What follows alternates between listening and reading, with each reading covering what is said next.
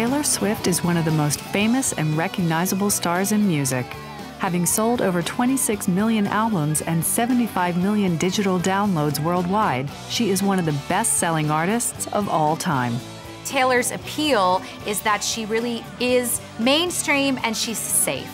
You don't have to worry about what she's going to sing about, and she's relatable to all ages. As a singer-songwriter, she's brought country music to a new generation of fans. She's shown the world that country music can still produce superstars when it was looking like it couldn't. I've heard executives say that she saved country music. And those fans are as loyal and devoted to Taylor as she is to them.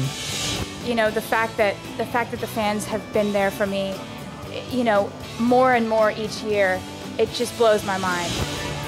Her songs provide a deep insight into her own personal feelings and emotions, and she's not afraid to bare all in her lyrics, especially when it comes to her relationships with some of Hollywood's hottest stars.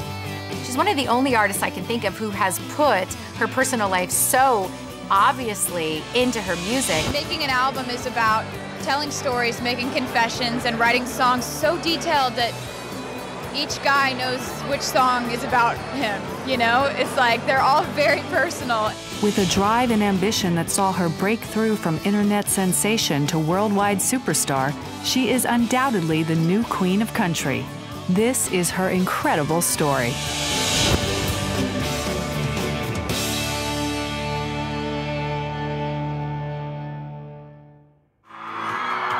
Well, hello, London!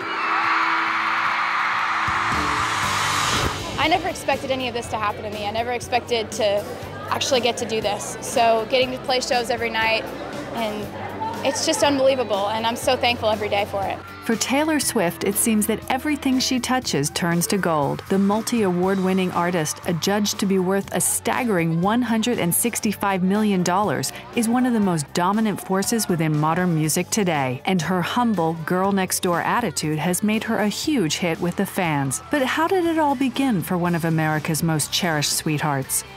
Taylor Swift, known as America's sweetheart, really did have very much an idyllic American childhood. I mean, she grew up on a Christmas tree farm in rural Pennsylvania with a very close family unit. Her dad's a stockbroker. She has one brother, Austin. Taylor has said repeatedly her mom is her best friend. So this is a very close family unit. She grew up, I guess you could say, it's a pretty middle-class life.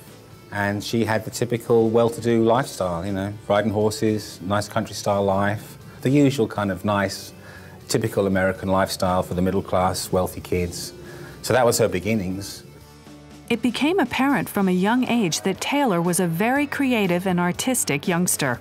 Taylor was a child prodigy. There is no other way to put it. She was so immensely talented from such a young age. Like any teenage girl, it was, you know, dance and acting and creative arts. She was always very creative, evidently. She was always writing in a journal, always being a very arty kind of kid. She wrote poetry, for example, this incredible poem called Monster in My Closet when she was 9. And actually just a couple of years later, she even wrote a 350-page novel, which remains unpublished to this day. But Taylor's first and strongest passion was music, an interest she did not inherit from her white-collar parents. Taylor has said herself that at the age of 4, her parents would take her to see Disney movies, and she would come back and know the soundtrack verbatim, be able to sing every song word for word. In fact, she said it really freaked her parents out. But, you know, I think from an early age, Taylor knew where her passion and her ability lay, and she was not going to miss out on that. Her talent was just incredible for someone of her age, and incredibly, it was actually the computer repairman who ended up teaching her how to play 4 chords on the guitar, and look at where she's ended up from that. And obviously she then did something that most middle-class young girls weren't doing, which was become obsessed by music. Not just obsessed as a fan, but obsessed by making it her career from a very early age, which is what I think made her different to anyone else. Having learned some basic guitar skills, Taylor progressed rapidly and put her energy into songwriting. By the time she attended high school, she was quickly carving out her own style, but this didn't go down well with her peers, and she was often left out, teased, or at worst, bullied. You can actually see that in her music as she goes through writing her songs, that she's always felt kind of an outsider, I think, because she wasn't like all the other girls in her class. She wasn't the mathlete or the athlete. She was kind of a tall, lanky girl with frizzy hair who liked nothing better than to sit with her notebooks and write songs. Taylor has been quite open actually about how she was bullied at school. She didn't want to be one of those girls who would go out, sneak some naughty alcoholic drinks and party hard into the night. That was never her thing. She wasn't like all the other girls in her class, and while they were going to the teenage parties, she was in the karaoke bar trying a new song out. In high school, I never got invited to the cool parties, and from what I hear, this is the coolest party, so I'm really stoked to be here. And then as her music talent developed, actually, she wanted to be out singing at music festivals and that sort of thing. So as a result, she never really fit in at school, and some of her most powerful songs have actually come from talking about that time, like 15, for example.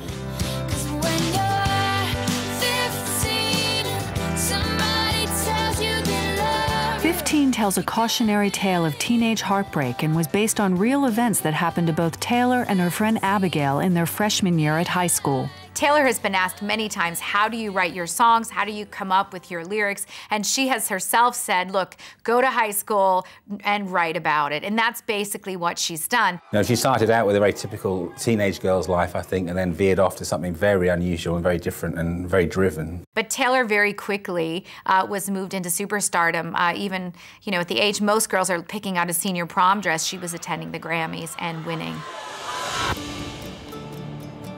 Taylor's strong interest in music took her in a surprising direction. Although her hometown of Wyomissing, Pennsylvania, resides close to Philadelphia on the east coast of the United States, she was drawn heavily to the sound of country music. Pennsylvania has very rural areas, so for her to be into country isn't that unusual. At that point in time, country music was probably even bigger than it is now. When you think about women like Shania Twain or Faith Hill or the Dixie Chicks, I think those are people that Taylor studied. She's gonna learn from them. It's the same sort of way with like a Dolly Parton. You can make a lot of comparisons between what she's doing at this point in her career and what Dolly was doing at a similar place in her career.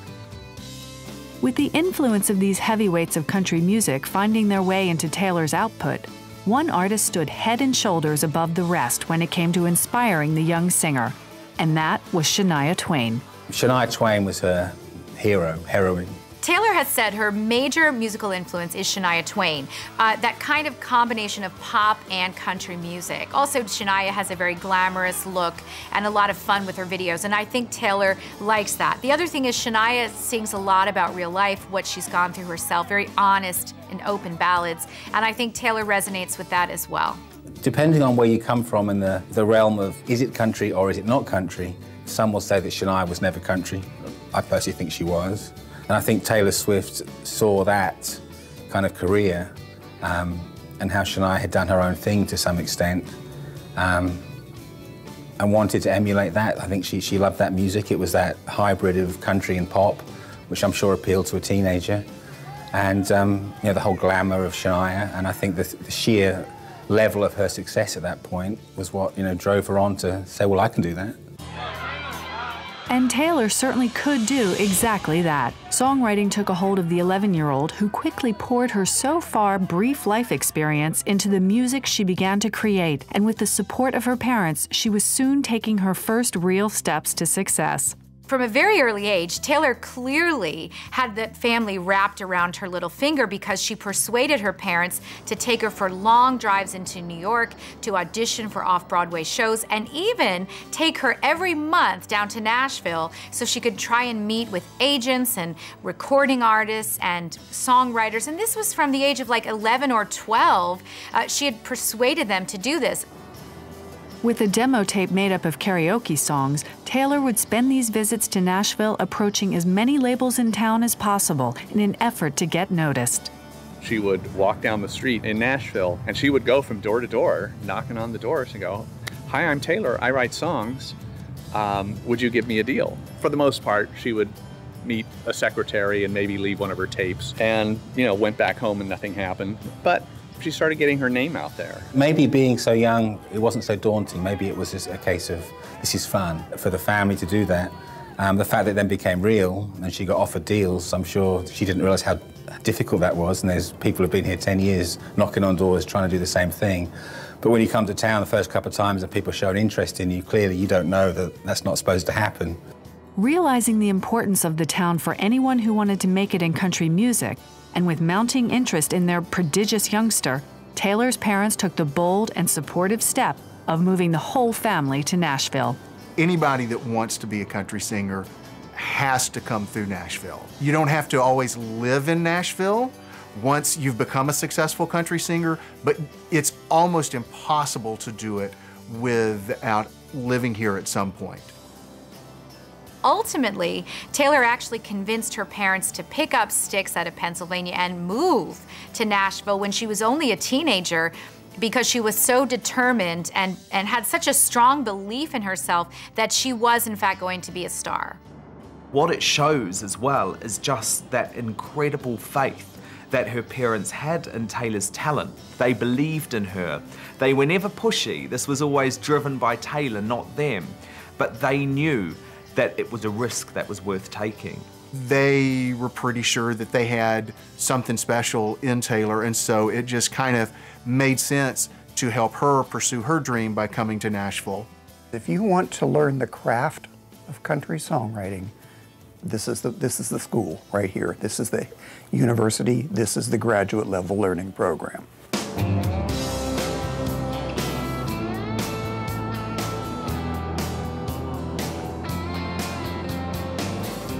Moving to Nashville proved to be a turning point in Taylor's ambitions, as she found that the biggest names and labels in the industry were now right on her doorstep.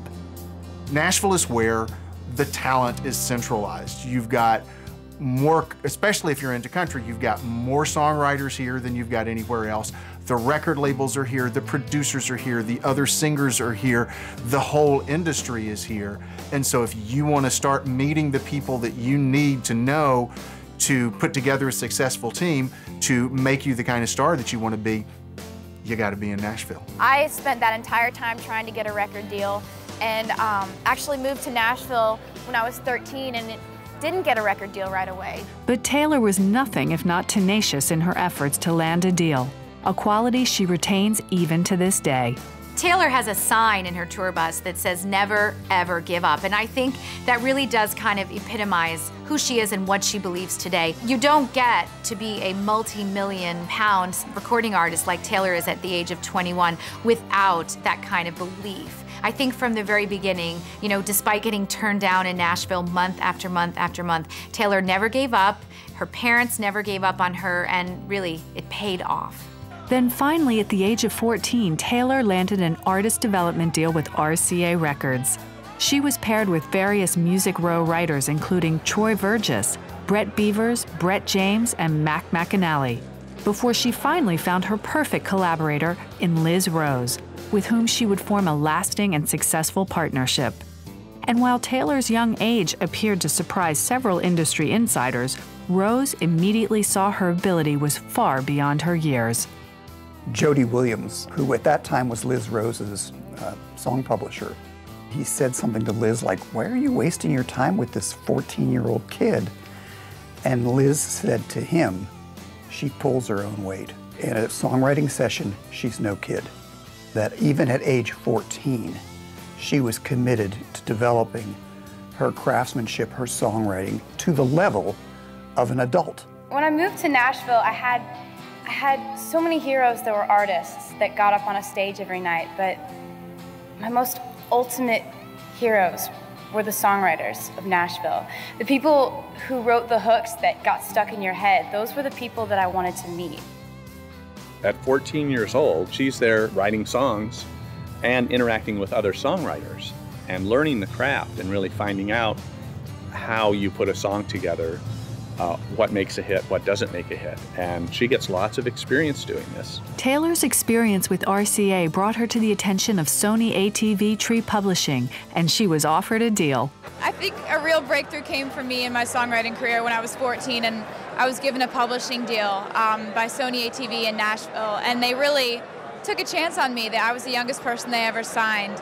So I'd been writing since I was 12 years old, and when I was 14, I really started to co-write around Nashville, and it was really, really fun because I'd been writing by myself, and getting involved in the whole songwriting community in Nashville really helped me along and helped me on my way to, becoming an artist.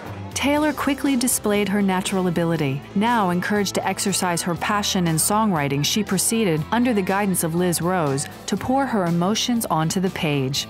You have to remember, Taylor Swift is a tremendous songwriter. She has written more than 200 songs in her very short lifetime. She wrote all the songs on her last 2 albums, and the appeal of Taylor Swift, in addition to her voice, in addition to her image, is the fact that she really is singing from the heart about what she knows. And she does write for her audience, primarily of teenage girls who are in high school who are going through the same things.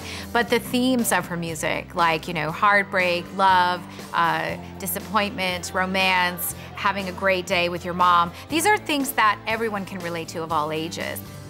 What's different about Taylor Swift now and then is that she started out as a journal writer. And you can read her journals on her old MySpace pages. And she was a journal writer. I mean, in the old days, she'd have been a diarist. So her songs are basically her diaries. I think there are many country writers who, in their earlier years, are diarists. Loretta Lynn comes to mind, who certainly wrote exactly what she was experiencing. Early Dolly Parton is about her poverty in her childhood, and the fact that she was writing from a teenager's perspective was what was different, because there hadn't been, prior to her, a child writer, a teen writer, who wrote from a teen perspective in country music, and that, I think, was what set her apart. Songwriting is an escape. It's an escape from the reality where you have to say the exact right thing at the exact right time. Because for me, a lot of my songs are confessions of love, or confessions of sadness, or confessions of loneliness or frustration. And I'm not excellent at saying those things in the right moment when they happen in real life. But I can say it in a song. I think the bigger problem with a young songwriter is that they're going to try to write things that they don't know. They're going to try to write the experiences that they've heard on the radio but haven't actually experienced themselves. For Taylor to come along and be able to be honest enough about what she was feeling, to be able to get it out there for everybody else to hear, that's pretty rare. And I think that's what people like Liz Rose really latched onto, was that willingness to be so honest about her own life.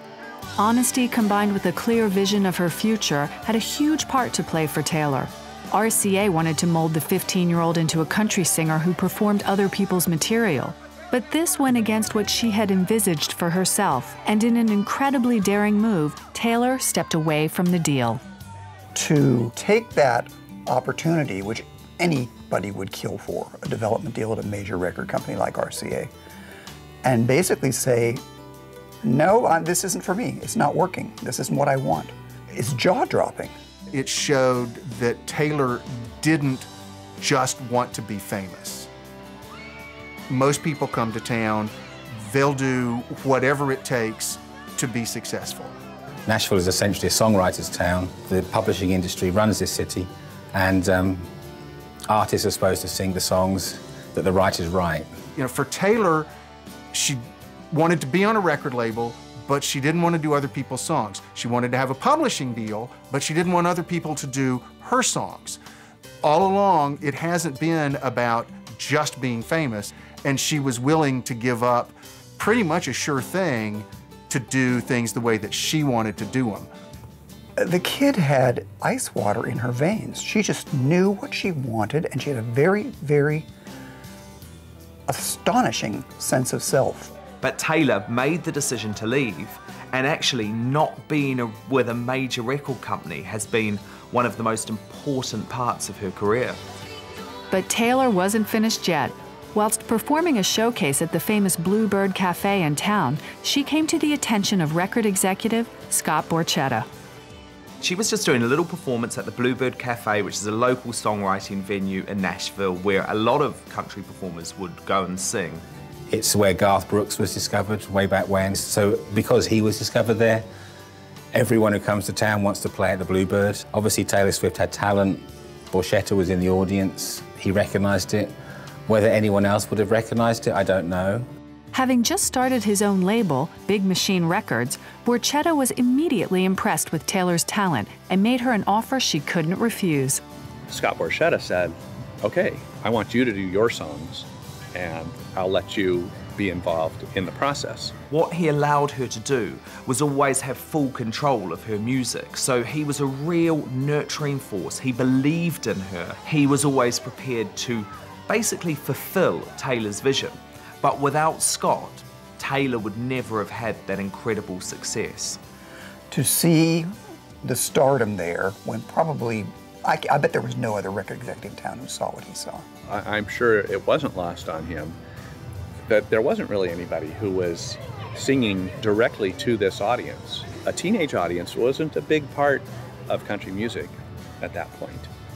And she tapped into this. What's key about Scott and Taylor finding each other is that you had two people looking to do something really new, both looking to make a name for themselves, and both being as driven as the other person. And so that's a very combustible and unstoppable combination. The pair wasted no time, and Swift released her first single, Tim McGraw, in June 2006, which quickly brought her into the limelight. It's a song about the teenage breakup, that she's going to have to break up with her boyfriend because they're parting, he's going to college, I think. And it's a song about how they'll remember each other, and they'll remember each other because of Tim McGraw on the radio. It kind of fits into one of the main themes of contemporary country over the last 10 or 15 years or so, which is that notion of romantic nostalgia. What made Taylor's record different was that relationship was very fresh. You were talking a matter of maybe 2 months, not looking back to something 20 years ago. It was very clever. I don't know whether it was intentional or not, but very clever to name drop Tim McGraw in a debut single, who at the time was huge. He still is, but then he was really huge. I think it probably actually was Tim McGraw that she was writing about, or Tim McGraw songs that she was writing about. But I think she was also aware that this would be another way to make that song stick. And it was a good song, and it gave everyone an insight to the mind and the heart of a teenage girl going through high school. It certainly set her up as being able to write about her own life. Taylor worked hard to promote the single, and as a self-confessed child of the internet, she utilized social media websites in order to build her fan base. One of the interesting things about Tim McGraw was that it took radio a while to catch on to what was going on. MySpace was really kind of at its peak about the time that Tim McGraw hits, and so people had a way to listen to the song that didn't involve waiting to hear it on the radio. So she was building an audience the whole time that song was around, whether radio was playing it or not. It sped up the country music charts, so she was already marked at that stage as a real country star on the rise. But what was incredible is that with that first single, Taylor managed to cross over onto the pop charts almost instantly. It had a major impact on Nashville because at that point, the record business here was in slump mode. It was not doing well. I've heard executives say that she saved country music. While Tim McGraw became a global hit, 16-year-old Taylor didn't let up, launching her self-titled debut album only a few months after. Released in October 2006, the record was seen as a real-time account of her teenage years, with songs that featured a cathartic blend of nostalgia, raw emotion, and honesty. I think Taylor Swift took everyone by surprise with that first album. There were so many hits on the album, and as one song would go straight to #1, another one was coming out. What people didn't realize is that Taylor had actually been writing songs for years by the time she became famous. Since she was like 12 or 13, she had all these notebooks with songs. With that album, Taylor tapped in to a market that country music doesn't always get, which is teenage girls. And I think that album, more maybe than any of the rest of them, is really, it was an album by a teenage girl for teenage girls. One of the biggest hits from the album was Teardrops on My Guitar, a track for Taylor that clearly came from the heart. Here's a reason for the teardrops on my guitar. I wrote it about a situation that I went through when I was in high school when I sat next to this guy in class and I had the biggest crush on him and he had no idea. Every single day he would come in and sit down and talk to me about his girlfriend, and I got sick and tired of it one day, and so I wrote this song about it, and well, needless to say, I'm guessing the secret's out at this point. One of the things that Taylor does well, and this may be one of the lessons that she learned from people like Shania Twain and Faith Hill and the Dixie Chicks, is that she knows how to write and produce country music that appeals to people that don't necessarily consider themselves country fans. Taylor is essentially a songwriter first and foremost, and I think that's allowed her to spread her wings and have credibility. You know, she may be very young, but she still experiences life, love, and disappointment the way the rest of us do. And despite the fact that people may be a lot older or from different cultures or different perspectives, I think she really gets to the heart of what all of us feel in those situations, hence her incredible mainstream and widespread appeal. With follow-up singles Our Song, Picture to Burn, and Shoulda Said No selling in their millions, the album was declared a smash hit, and Taylor Swift had been introduced to the world in spectacular style. Her first album just kept selling and selling, and they kept having more hit singles off it, which was a surprise. I mean, especially with the debut album. It started small. It was not one of those debut albums that comes out and is at #1 on the charts and then kind of falls. It was a build and a build and a build and a build, and it kept selling over several years and is still putting up 1,000 or 2,000 units every week. So people are still discovering that first album. I'm just hoping that, I have a second album that does as well as the first, and, someday get to be a headliner and always be the same person that I started out as.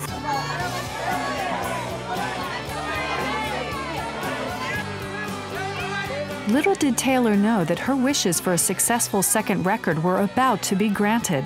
In November 2008 came the follow-up album that would send her into the stratosphere, Fearless. Before it came out, we got together. She insisted on playing some things for me, and she had her iPod there, and she's zipping through and go, okay, you got to hear this one. So I got a preview of it and was impressed by the amount of growth that I heard from, 2 years before. You could hear now what she was writing about when she was 15 and 16, and still in high school, very different than 17 and 18. Now she's, getting up out into the world. She had done so well. She had toured heavily. She'd promoted herself, she'd been on TV every week, she was everywhere. Really, the only question was whether she could have as good a material as the first album. A lot of times you expect sort of a sophomore slump with the second album. One of the reasons for that is people say you've got your entire life to write your first album, you have 6 months to write the second one. Her prolific ability as a songwriter is a big part of what led to her ultimate superstardom. And she did it. She had the songs. She was still writing from the perspective of an ordinary girl. She wasn't writing songs about being in hotel rooms and going to the Grammys. She wasn't doing that. She never fell for that trap of writing about being a star, which obviously you can't relate to. And she kept herself grounded as an artist, even though her lifestyle changed drastically. The first single from Fearless was called Love Story, and that song was the song that really catapulted her to superstar status all around the world. Love Story's kind of universal. It's pop and it's country. It's it's a retelling of Romeo and Juliet. It kind of taps into those sort of primal romance stories. It's really kind of that fantasy that so many young girls want to live out. I think to this day, it's considered her biggest crossover hit. It was a real pop song. They did a pop remix of it, and from that day, really, Taylor Swift was a force to be reckoned with on the charts.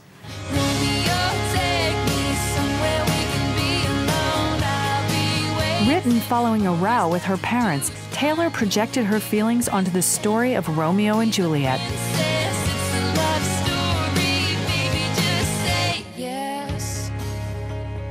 After this whole blow up with her parents, she runs into her room and writes a song and said, at that moment, I completely identified with everything about Romeo and Juliet, except the part where they both die. So why can't it have a happy ending? And she gave it a happy ending and had a great ending for her because it turned into a huge hit. but it's also a song that's so catchy that you don't have to be a young girl to like it. That's when I went, oh, this really is a for-real songwriter. That was the record that really brought me around. For this record, she co-produced it. Two got co-producing credit with Nathan Chapman, who had produced the first one, showing that she's really the creative force behind all elements of the music that she's making. And no, this isn't a kid. No, this isn't a one-hit wonder. No, this isn't a novelty act. This is an artist. Fearless sold in its millions and received worldwide critical acclaim, not just for song quality, but also the slew of hits that it spawned. And while Taylor had grown musically, she had also garnered global attention and success, all while still at the tender age of 19. I never imagined that the unattainable thing that I had always held in my mind and my imagination would happen to me at 19. I couldn't be more grateful, but I love a challenge. And right now the challenge is to find that next challenge. Although Taylor's talent clearly lies at the heart of her achievements, the shrewd marketing strategy of Big Machine Records has allowed her to shine. Scott Borchetta has always looked after things very carefully. He's done some really clever commercial deals as well. In 2008, they released an exclusive EP via Walmart, obviously a massive retailer in America. When you sign an exclusive with Walmart, you get displays in the store, your album, your cardboard cutout is put out. She was doing, I think she did a closed circuit TV performance where that was shown only in Walmart. So if you wanted to see this thing and you're a Taylor Swift fan, you had to go down to your Walmart store and watch this. Along with physical marketing campaigns, Taylor's focus has very much included digital and online sources. For many years, she's been part of the growing trend in social media, using it to connect with her fans and build an audience, making her a true pioneer in that arena and increasing her worldwide popularity. Even now, she has amassed over 41 million likes on Facebook and has 26 million followers on Twitter. Taylor Swift's use of MySpace, Twitter, all of these new media avenues does make her the first of probably a new kind of artist. She was a child of the social media age. So she was just doing what she'd have been doing whether she was an artist or not. She was doing her blog, she was writing what she was going on in her life, sharing it with the world. So she wasn't doing anything radical as far as she was concerned, but she was in terms of how you market an artist, because now everybody does it. She will go down in history as the gal who held the beacon up and said, this is the way to go. And the industry follows. Taylor Swift's presence online has led to her becoming one of the most downloaded artists in history. Taylor Swift has sold an awful lot of music. In fact, in addition to all of her albums, she is one of the top downloaded artists of all time. I think her songs are very catchy and also have the advantage of appearing in a lot of movie soundtracks and TV shows like Grey's Anatomy, which appeal to a very broad fan base.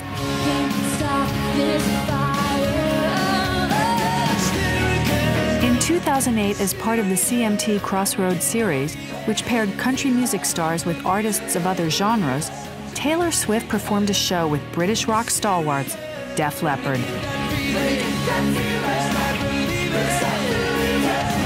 Performing the track Hysteria for Taylor had a country connection, as it was produced by Mutt Lange, husband of her idol Shania Twain. And in a bizarre twist, Def Leppard happened to be her mother's favorite band. I think it did seem to a lot of people like an odd couple pairing, but again, for her, this was, her mother's favorite group, and of course her mom was going to say, absolutely, you can do this project, and it made sense to her. She's born a Def Leppard fan because of her parents, and so she's not our music. She could crawl. I think she saw herself as one day being, an arena headliner, and that's what Def Leppard was all about. It was about going out there and playing to lots of people, getting them to stand up, cheer, and sing along with your catchy choruses. As a band who've been through the mill themselves, they understood that here was a kid that had talent and could write a good song. And their career's been based on good pop songs too. So there's a connection there. And, two different worlds, two different generations, but somehow I think it worked very well. We just saw it as a great opportunity to do something just different. It brought out the pop side of her a little bit more. But of course, Def Leppard are, you know, to country fans, they're out there. So it gave her an ability to say, look, I'm not just a country singer. You know, I have interest in other types of music. With Fearless topping the charts, Taylor embarked on her first headline tour in 2009. And given the hype surrounding the singer, there was a great deal of pressure on the young girl from Pennsylvania. Fearless is her first headlining tour, so that's the first time that she's carrying all the weight herself. You know, before, she's touring with Brad Paisley or Tim McGraw and Faith Hill or whoever, and she's sort of the icing on the cake. Once you go headline, everything's on your shoulders. I always expected to have to do a lot of stressing out about selling tickets. And then I went on my first headlining tour and everything just sold out. And I was like, really? This is how this works? She came to Nashville on the Fearless tour right as the voting for the CMA Awards was opening up. And so there were a lot of people that went into that show going, all right, let's see what you got, prove it to me. And I distinctly remember people coming out of that show going, wow. She puts on a really good show. So what's a show for? You know, it's entertainment and it's about emotion, and you can't falter for that. And that tour was all about emotion. Taylor has said, you know, the dream of her life, what drove her all the way through her childhood, was the idea of being on stage and having people in the audience singing every word of her song back to her. And she said recently that that started to happen, where she sings and she hears the audience singing everything with her. It means a lot to her. That was her dream, and that was the focus of all those lonely years trying to make it in Nashville that kept her going. I've never expected that kind of success. I've never just felt entitled to my shows selling out or things like this happening to me, but the fact that they have happened to me has been wonderful. While the Fearless Tour marked her first headlining series of shows, throughout her career, Taylor has gained a reputation for being a dynamic and exciting live performer. She is so great when she's doing a full set. She puts everything into it. She has the audience eating out of the palm of her hands. People forget what a brilliant musician she is, and she can be really rocky, actually. She gets into those shows, and actually she feels most comfortable when she's on stage. My favorite performance that I've done on an award show is definitely the Rain performance that I did on the ACMs. You know, I thought of that performance when I was in middle school, sitting in class. A lot of the ideas that I've gotten to live out on this tour are from me being in school just thinking, hey, you know, what would I do if I ever got to perform on an award show? Probably is never gonna happen, but what would I do if I ever got the chance? And so I remember one day I was sitting there and I was like, wouldn't it be cool if it was just an entire thunderstorm, rainstorm on stage? You should have said no, you should have gone home, you should have thought twice before you let it all go. You should have known that word about what you did with her, get back to me. Yeah, I should have been there in the back of your mind. I shouldn't be asking myself why. You shouldn't be begging for forgiveness at my feet. You should have said no, baby, and you might still have me.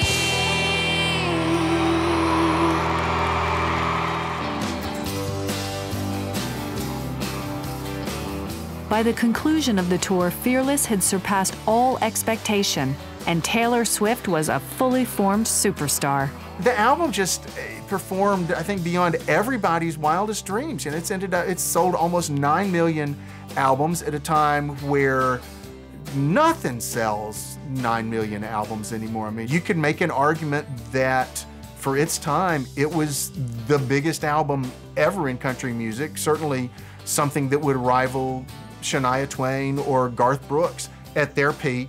At times when albums were selling more, I think Taylor was as big a star as any of them ever were. At the 2008 Grammys, Taylor narrowly lost out to Amy Winehouse in being crowned Best New Artist. However, in 2010, she scooped 4 Grammys, including Album of the Year for Fearless. Thank you so much. No, I think I'm gonna carry them as long as they'll let me have them.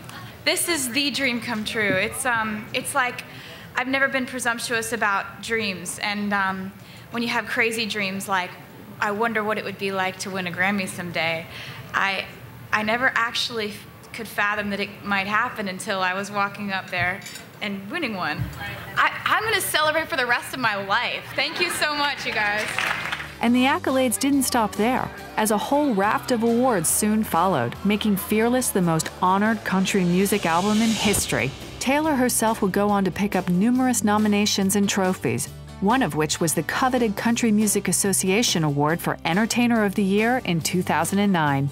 I remember when she won the CMA Awards and she got up after the Entertainer of the Year award was announced and said, "Everything that I have ever wanted has all come true tonight."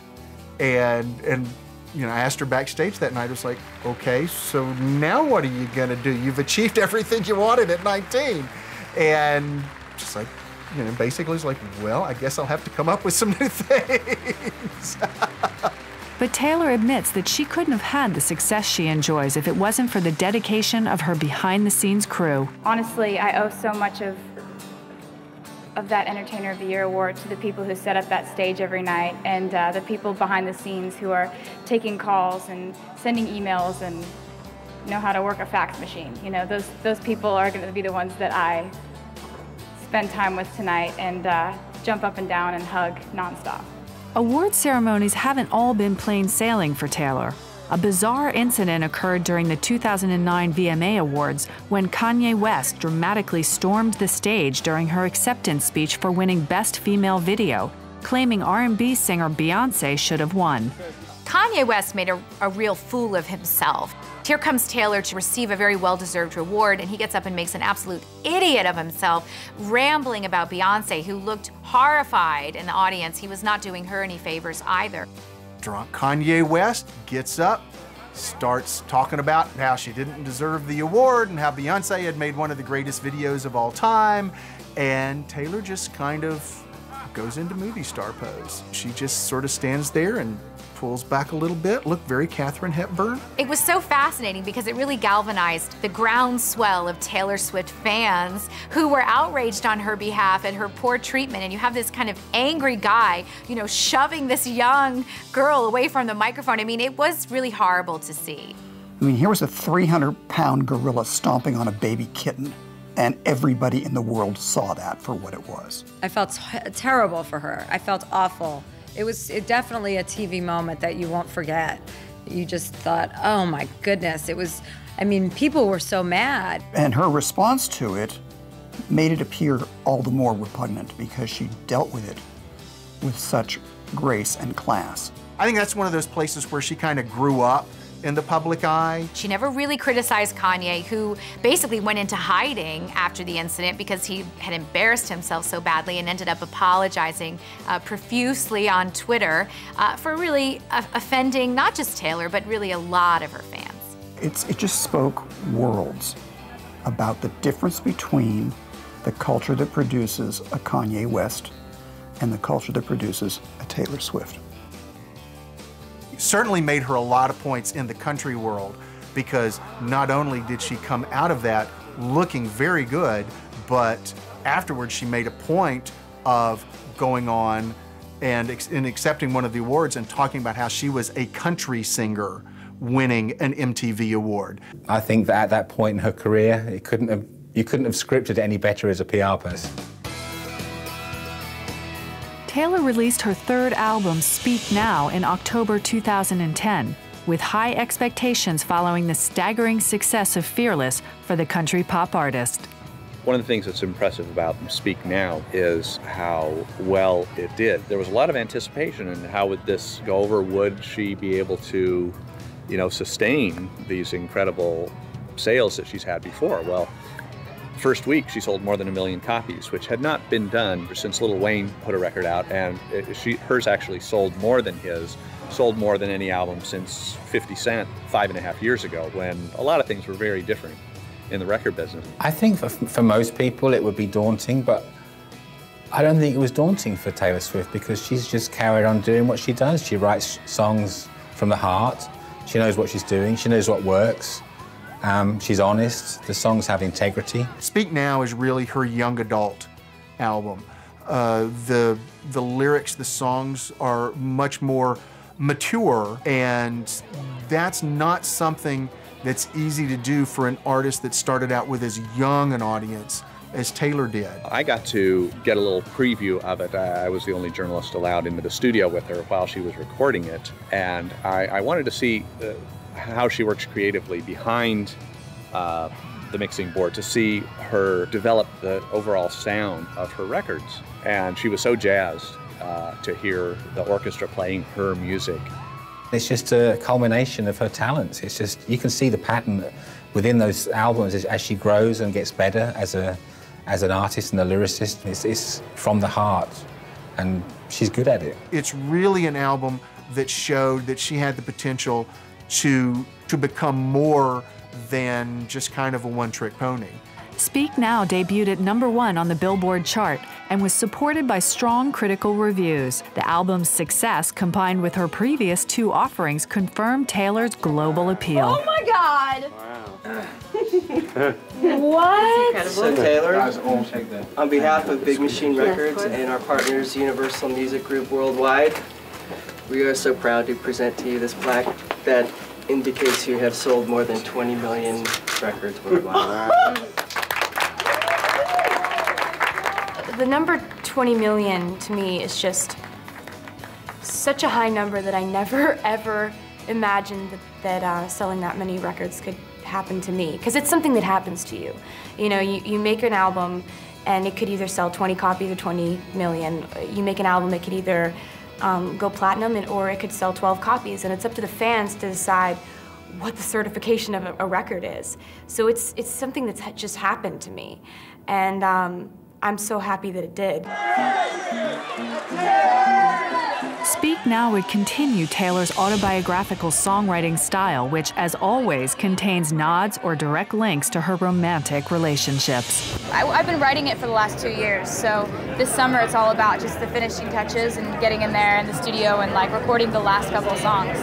What are you writing about? Thanks, you guys. What do you think? Boys in Love.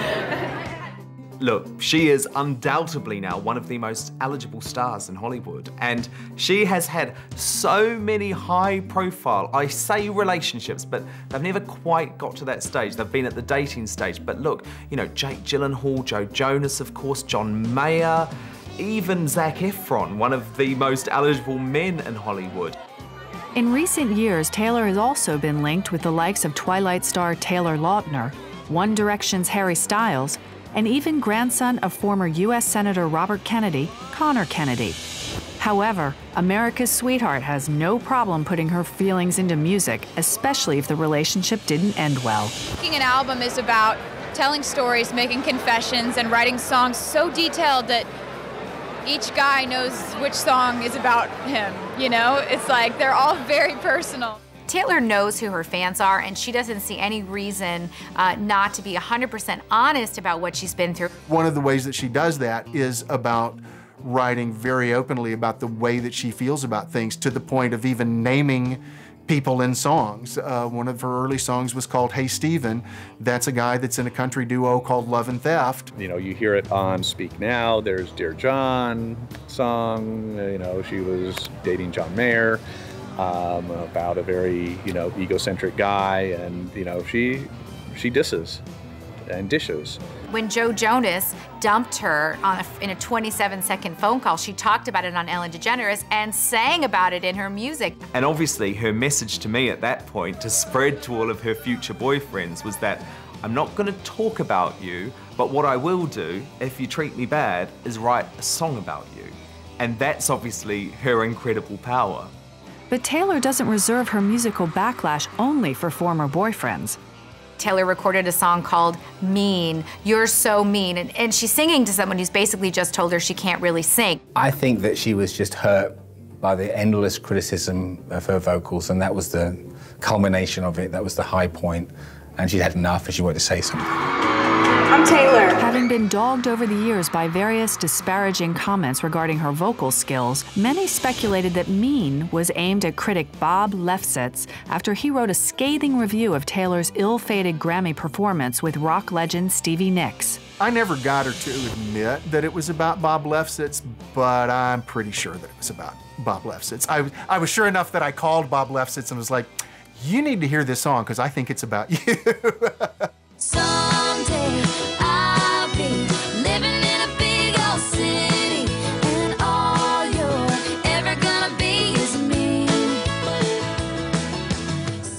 don't know whether it was directed specifically at him. I mean, he's a great commentator, and he says what he thinks just like she does, so there's an interesting parallel there. Why you gotta be so mean? In the words, it's something like, you know, I'm gonna end up on tour and you're gonna be stuck still where you are right now and you're so mean. And I love the fact that Taylor uses her music to kind of fight back and either defend herself or stand her ground against those who are less than kind to her. She told me at that time, never treat anybody badly who writes songs, because they'll have the last word. Having debuted at the top of the US charts and accompanied by strong worldwide sales and rave reviews, Speak Now was another huge success for the country star. Reaching out to her global fan base, she supported the album with a massive Speak Now World Tour, which lasted for 13 months and allowed Taylor to experience many different nations and cultures across the world, including a 2-month leg across Asia and Europe. Going on tour for 2 months in Asia and then Europe has been such a life-changing experience because looking back to before this tour, there were so many things that I didn't know, so many things that I hadn't experienced yet, cultures I hadn't been a part of yet. It's like getting to go into these countries and experience the way that they live their lives and they do their thing, and it's like, it's a privilege. And that's the way that my band and I have always looked at this, and the way we've always looked at world travel. Getting to go out of our comfort zone is a privilege. Finishing the tour in Europe at the O2 Arena in London with a sold-out show is, I couldn't think of a more perfect way to end this European run. I've gotten to experience just parts of the world I never thought I'd get to see, and nonetheless play shows in and have the crowds singing the words back to me. As a songwriter, to have people singing the lyrics back to you in countries where they don't even really speak English, it's like so gratifying. It's been a really beautiful tour. And through all her success, Taylor never forgets her loyal and devoted fans. Not only does she adore them, but she remains humble and attempts to involve them in her world as much as possible. So when I was a little kid and I would see singers on TV playing concerts or music videos and stuff, I would always think to myself, if I was ever lucky enough by some crazy chance I could ever do that, I would want to sign autographs all day, every day for anybody who wanted one. And I'd want to take pictures with everybody. And, you know, I wanted to say thank you for all the stuff that they've done for me, you know. They've made my life really fun. The fans have just absolutely made me feel like I've won the lottery of dreams coming true. When I'm up there and I look down and I see all of these t-shirts that people have made and the signs that they make are hilarious. You know, the fact that the fans have been there for me, you know, more and more each year, it just blows my mind. And while conquering the music world is a full-time job for Taylor, she's also managed to divert her attentions to the acting sphere, appearing in shows like Hannah Montana, lending her voice to animated features like The Lorax, and sharing the big screen with some of the top names in Hollywood in films such as comedy Valentine's Day. I was really interested when I saw that Taylor took the part in Valentine's Day because she was still pretty early in her singing career, and it does show you that she does have ambition and could do other things. You know, she was a really good actress in that film, and I definitely think in the future she could do more movies. And obviously what was very interesting about that role is it led to one of her relationships with Taylor Lautner, who was the big star of the moment through the Twilight movie franchise, and they had an on-screen relationship, but by all accounts also got very close off-screen and went on a few dates as well. She's clearly talented. She got a knack for it. She's good on screen. I think she's a natural performer. I think if she was offered a major role in something, she might consider it. TV and movies are a nice little aside and a perk of the job. But music is too important for her to, I think, let that go.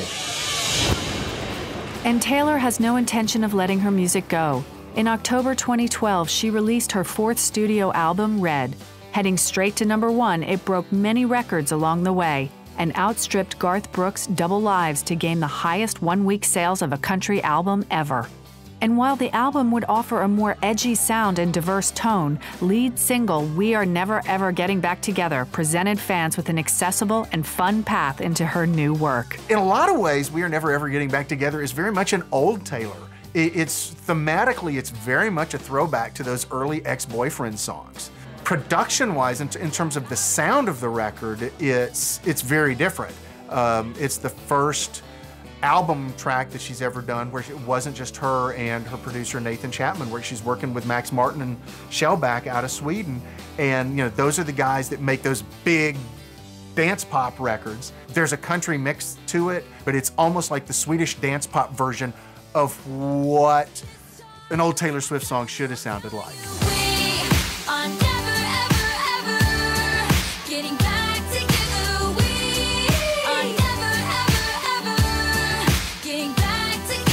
Although the single's bubblegum pop style divided the critics, fans loved it, and it shot to the top of the charts. The fact that it was her first overall #1 is kind of perfect in the sense that she hasn't stopped getting better. And it shows that she's still relevant and she's still growing and she's still developing. I don't think We Are Never Ever Getting Back Together is as much a new direction for Taylor as maybe it is kind of finishing up an earlier part of her career. While Red saw Swift moving further from her country music styling, she maintained her autobiographical themes and subject matter. Yet the album featured a distinct push towards a more mainstream sound overall, with tracks such as I Knew You Were Trouble, supposedly written about One Direction's Harry Styles, invoking dance pop and even dubstep textures that were thanks in no small part to Taylor's collaboration with many different artists and producers. There's a lot of stuff that will sound very familiar to people. There's a lot of collaboration on it. And it is a little bit more musically diverse, a little bit tougher perhaps, you could say, a bit harder. It's fearless, updated, with a little bit more swing to it, maybe a bit more of an edge.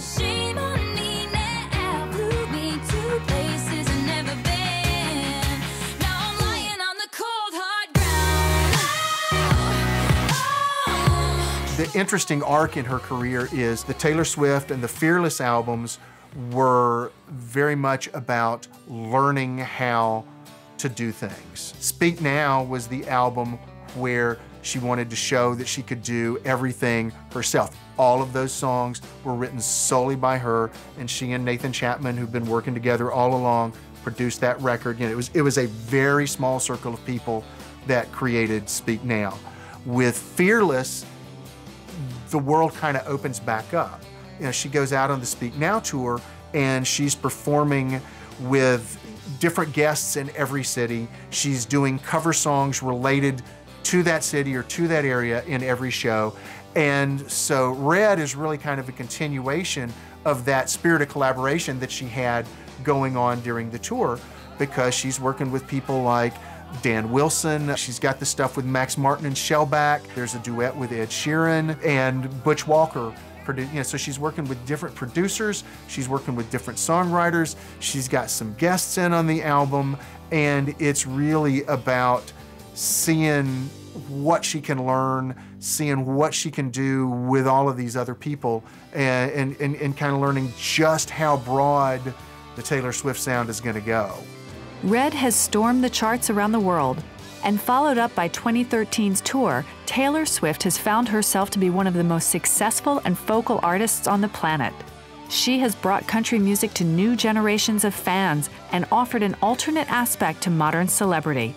Coming from nothing, the determined teen princess of country is now queen of the music world. If I was a popular culture mogul who wanted to know the hearts and minds of young American women, I would pay real close attention to every word that woman says, everything she does, everything she sings, everything she wears. I think Taylor's appeal is that she really is mainstream and she's safe. You know, she's safe for everybody to come to with their families. You don't have to worry about what she's going to sing about, and she's relatable to all ages. She's shown the world that country music can still produce superstars when it was looking like it couldn't. She's changed Nashville. She's brought the demographic down drastically Nashville is now aware that you can sell country music records to younger people. There was a very strong sense of despair here that maybe country music was going to go into a terrible decline.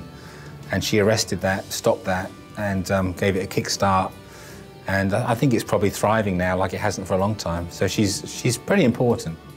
I think she is an iconic American gal right now. Maybe the iconic American gal.